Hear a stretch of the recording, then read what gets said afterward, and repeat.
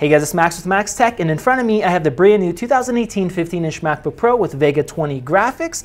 I did a video already looking at performance, benchmarks, some thermal, seeing if it throttled on my other channel, which I'll link to down in the video description. I'll also have a link to this exact model that I'm testing. But in that video, a lot of people were asking about gaming performance, so much so that I installed Windows 10, I downloaded some games on here. We're going to be looking at Fortnite, the brand new Battlefield 5, which I haven't even played, and Black Ops 4, and we're going to see how this thing performs in gaming. So right now I'm running Unigine Heaven. I ran this on macOS. I want to see if there's any differences when we're running on Windows, if we have some performance improvements with the operating system.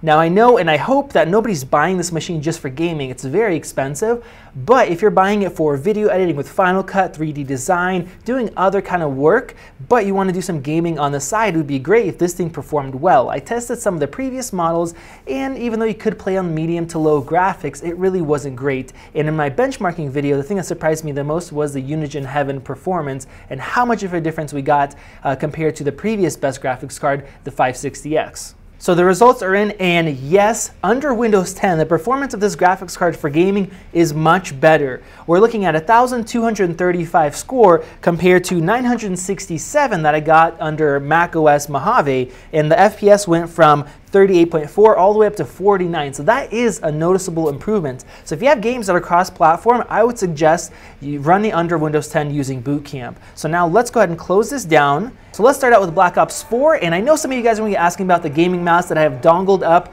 to the MacBook Pro here. I'll go ahead and leave a link to my favorite gaming mouse down in the description.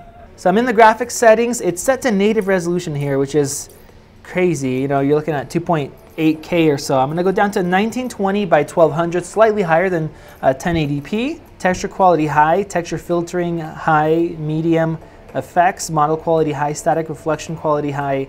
It's choosing some high settings on here. All right, so I changed the settings to mostly medium with some of the effects turned on, motion blur turned off. And the internet here is kind of sucky, so I'm seeing a little bit of lag. Frame rates are running at about 50 right now. 48, 52. I saw some go into the 60s. But as far as any sort of frame rate drops and lag from that, it's actually looking quite smooth.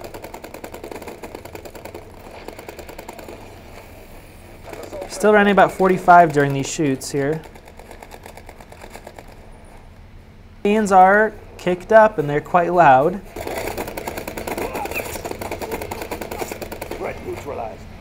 So we're running at about 50 frames per second now, and it seems like we're running between 45 to 65 frames per second. And if I remember right, this is the map that had the most difficulty with frame rate wise because of all the snow and the particles in our budget gaming PC build. So I've been playing for about 5 minutes here on this other map. Yeah. So I have everything kind of on medium settings, anti-aliasing, different effects. Some effects that you just turn on are just turned on. And in this game, I'm basically above 60 all the time. So right now I'm at 63. Some spots I'm like at 75 with medium settings and the effects turned on. So you can turn a few more things down, but man, we're staying about right there in that firefight. Dropped down to 56 was the lowest. Actually, this is great. I mean, if you want to play some games, some Black Ops, after you're done video editing and doing whatever else you do, now you have a pretty decent gaming laptop. And in Unigine Heaven, just on the Mac side, the graphics were about 85% faster compared to the 560. So definitely a good improvement. If you do any sorts of gaming, the Vega 20 is definitely worth it. All right, so we have another map here. I changed the settings. I lowered some of the effects to like medium that I had, lower the anti-aliasing, and resolution from 1920 by 1200 to 1080p, and then I raised the texture quality to very high, so the maximum. And we're running around here at 90 FPS, 95 FPS.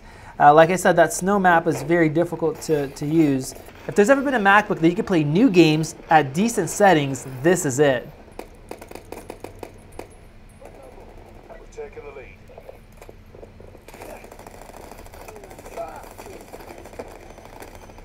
Gosh, there's too many of them. So I am thoroughly impressed. Now let's jump into Battlefield 5. I actually haven't played Battlefield 5 yet. Is it gonna let me get into the game now? Oh man. So let's see what the default settings are. I mean, visually, oh my goodness, this looks really good compared to Black Ops. The lighting looks nice. Gosh. Oh man. Oh man. Get down. I don't know about you guys, but I am playing a brand spanking new game that is gorgeous. Like, the lighting here is incredible on a MacBook Pro without any issues. I don't know what the frame rates are. I don't have a counter on here, but it feels nice and smooth. It seems like the settings are set really high because this is just beautiful. Dude, the Hank cinematics, the night scenes, look at like the lighting in here. Man. Dude, you're done with video editing and whatever, and then bam, dude. Look how beautiful this looks. Is this the top of the line? Yeah. You're right. If that was the trailer, they would sell a lot more. It was running that beginning cinematics at full, 2.8, 2.9K basically. So I'm playing here at 1080p. I have film grain, vignetting, lens distortion on, chromatic aberrations on, the blur effects are on. In the graphics settings, it's set to auto, max fidelity, and the textures and stuff are on medium here. I'm at 64 frames per second right now, 62 frames per second, 65. I'd like to kick the textures up a little bit more, but that screen tearing is going on, meaning we're running faster than we need to. So I'm customizing the settings. I set texture quality to high. Most everything else is on medium. In the anti-aliasing, I dropped a little bit lower. Oh my goodness, oh my goodness. So right there, 60 FPS. It is extremely consistent. I am very surprised. And we're running at 58 to 60 to 62 frames per second. Let's set the texture quality to ultra now. Our graphics are still at 60. 57 right there, dip down to 57. I was getting shot at, staying at 60. Okay, we got smoke going on here. That typically makes it harder. We're at 60 still. I don't know if it's clocking higher when I have more demanding things or what's going on, but this frame rate is insanely consistent. I've never seen frame rates that are this consistent. Maybe this game is just super well optimized. So to finish off, I'm gonna switch it to 1920 by 1200. Lighting quality, let's set that to ultra. Effects quality, high. Processing, let's turn that up. All right, so we upped all those graphics. We're in a map with all this snow here. We have all these particles that are flying around, which is typically very hard for games. And right there when I died, I was at 58 FPS. I don't know what's going on. My vertical sync is turned off. Sometimes it's going above 60. So I guess we'll have to turn up the graphics even more. Let's just set everything to high, I guess, and keep the lighting and textures on ultra.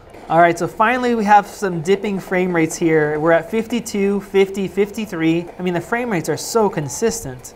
I think if we weren't on a map with a bunch of snow particles, we'd probably be close to 60 here.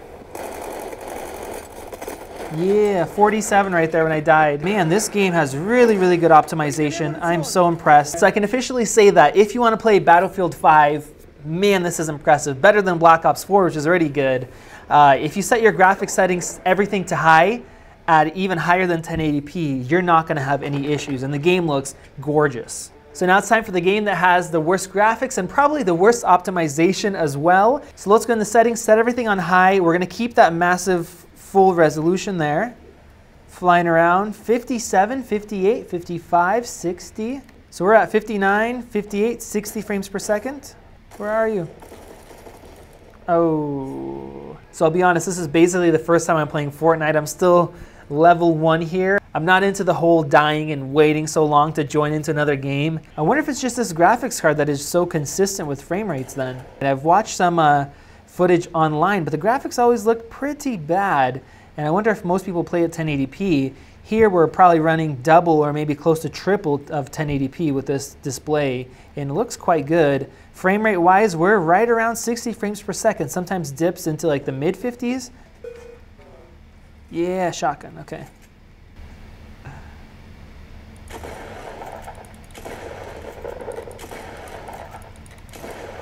Wait, I killed a tree?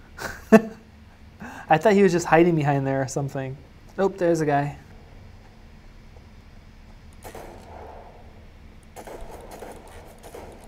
Guys, I don't know what I'm doing. He's gonna kill me.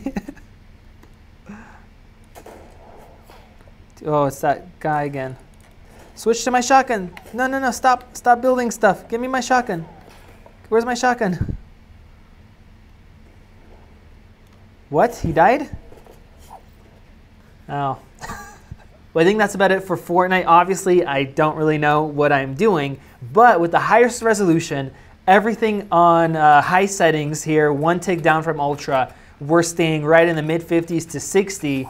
Almost like there's some kind of a V-Sync turned on. The fans don't seem as loud as with Black Ops 4 and Battlefield 5, but in the game settings, we have V-Sync turned off, so I don't know if there's something else that it could be affecting it. Maybe AMD settings, and they're 55, 58. Whoa. Okay, that was cool.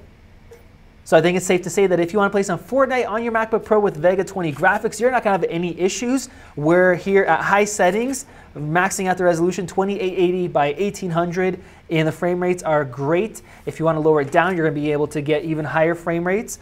So overall, I am very impressed with the graphics card that they put in this machine. I do wish that these graphics cards were available at launch, because I know a lot of you guys bought the previous 560X version, and now you have an option that is much more powerful, especially for gaming. I will be doing a lot more tests on my other channel. Like I said, check out the link in the video description where I did a bunch of benchmarking, performance, and thermal testing. You guys definitely want to check out that video. Make sure you guys subscribe and enable those notifications so you guys don't miss out on future videos. Overall, quite impressive, and this is the first MacBook Pro that can actually do a decent job at gaming with these new modern titles. Thank you guys for watching. This has been Max with Max Tech, and I'll see you in the next video.